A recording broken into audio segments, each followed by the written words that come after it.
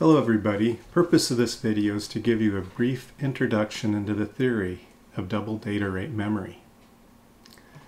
In a double data rate memory, data is stored on small capacitors on a silicon substrate. Either the capacitor is charged or it isn't. And if it's charged, it's going to start discharging. To keep the capacitors charged, the data is periodically read and written back again. The process of keeping capacitors charged is called refresh. This needs to happen the whole time the DDR is in operation. While the capacitors are being refreshed, the system that the DDR is installed in may wish to read or write the memory. After all, that's what a memory is there for. I suppose an analogy would be like for us, we need to breathe, which would be like a refresh, and talking, which would be like data access.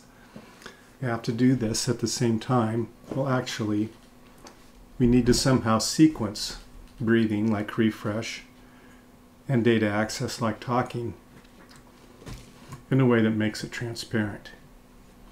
By the way, DDR means double data rate, means data is transferred on rising and falling edges of a clock signal. Now, data lives in a specific location inside the DDR. To access the data, the system provides a column address and a row address. The same physical connections to the DDR is used for both row and column. To access the memory, the system places the row address on the address bus and invokes the row address strobe. Then it places the column address on the address bus and invokes the column address strobe. Data is typically read or written in bursts on consecutive rising and falling clock edges in the DDR. This is typically 8 consecutive reads or writes. Data from the DDR is normally transferred to and from a fast access cache memory resided in a controller or CPU. The inner workings of the DDR are complicated as shown in the conceptual block diagram. When I was doing double data rate memory controllers, all of these banks were not included inside the DDR device, but instead I had to wire them all up on a circuit board. But that was years ago. For board routing, it is important to treat the address and control signals different from the data signals. The data signals are typically routed point to point, and signal integrity needs to be maintained at both ends of the signal. DDR inputs, which are inputs to the memory and sourced by the controller, are typically address and control.